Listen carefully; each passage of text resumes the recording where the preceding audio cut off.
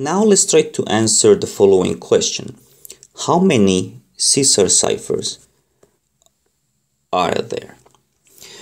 You might think there are infinitely many. There is an infinite number of them, but that answer is not correct. You might think that because you can shift to the right 1 unit, you can also shift to the right 2 units, to the right 3 units, and so on and so forth. And so you might think the number of Caesar ciphers is exactly the same as the number of shifts that you can make. But that's actually not the case. After a certain point, when you shift, then you're gonna start getting back the same ciphers again. The same situation is gonna happen if you shift to the left. So if you shift to the left 1 unit or 2 units, shifting to the left 1 unit is actually the same as shifting to the right a certain number of units that I will tell you later.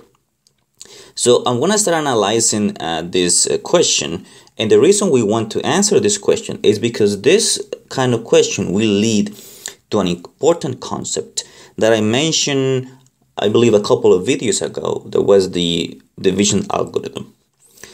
Now, so let's start analyzing this Caesar ciphers, so the number of shifts that we can do. So let's analyze the shifts to the right, or in this case, the shifts going clockwise. So every time I say now to the right, it will mean that it's just clockwise. So let's say you have a shift to the right.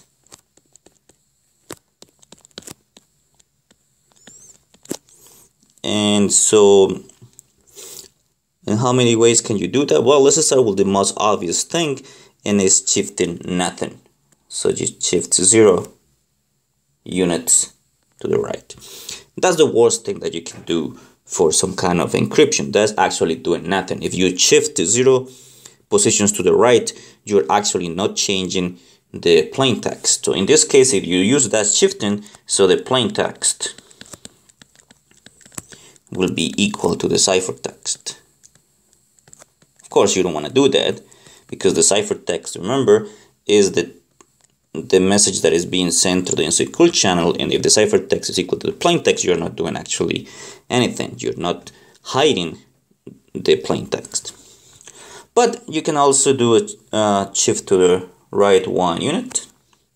So that's valid. So you can shift 1 unit to the right, or you can shift 2 units to the right, but in this case 2 units clockwise, 3 units to the right. That's the one we have been doing in the examples, the previous examples. So these are the examples 1 and 2 that we did.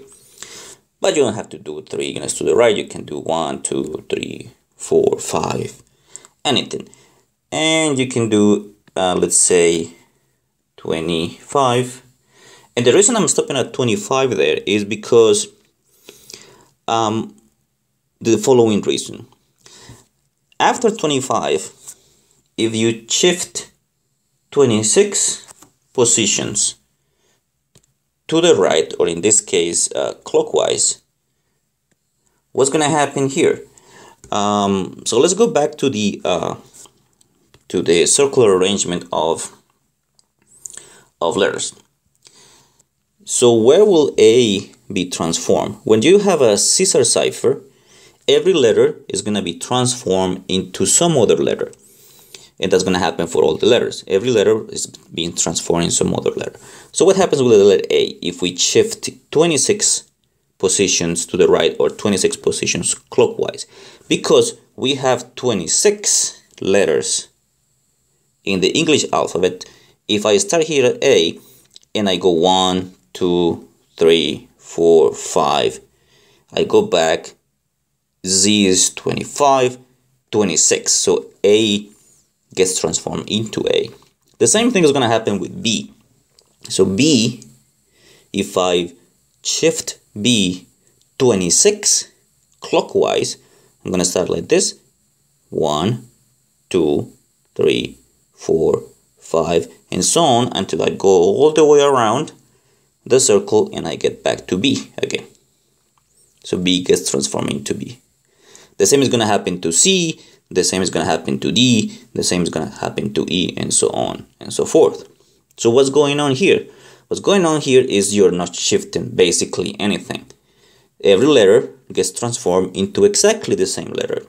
So shifting 26 clockwise is exactly the same. It has the same effect as shifting 0 to the right, or in this case clockwise. So 26 is equivalent, and I'm going to mark that down with some other color. Let's just say that this is equivalent to 0, to shifting 0 positions to the right, or 0 clockwise. I'm going to use the white color for the numbers. So 0.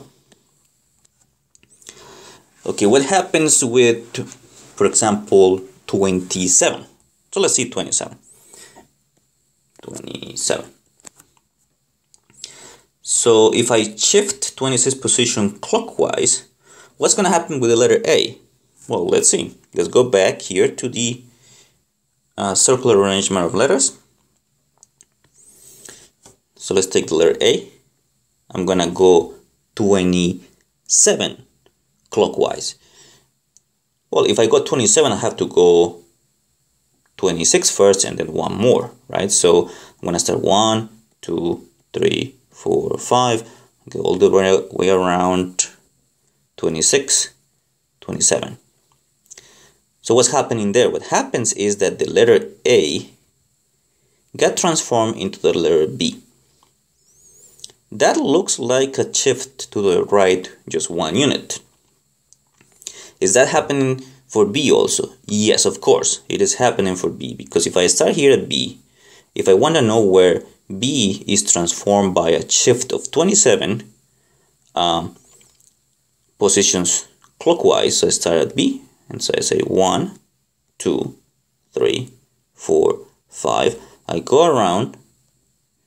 When I go to the letter B, I get 26 and then 27.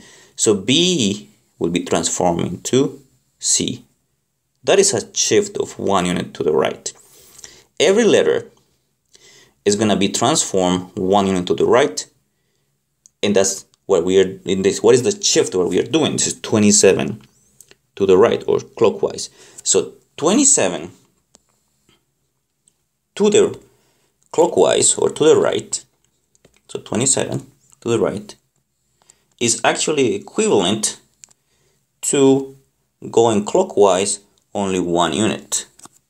And why is equivalent? Because every letter is basically transformed 1 unit to the right, to the next letter, the letter just after that. What happens with 28? So let's see 28. So 28, some of you might already know what's going to happen here. So all the letters will be shift 28 position clockwise. The letter A is going to be shift 28 positions, B, C, and D. Now what's going to happen with the letter A? So let's go back again to the circle and see what happens with the letter A. So I have my letter A here. This is my letter A. I'm gonna shift that 28 positions. So it's gonna be 1, 2, 3, 4, 5. Of course, I count all the way around it. I get back to 8. That's 26, 27, 28. So basically, what happens here is that the letter A is being transformed into the letter C. That's exactly the same as transforming the letter A 2 positions clockwise. Exactly the same is going to happen with the letter B.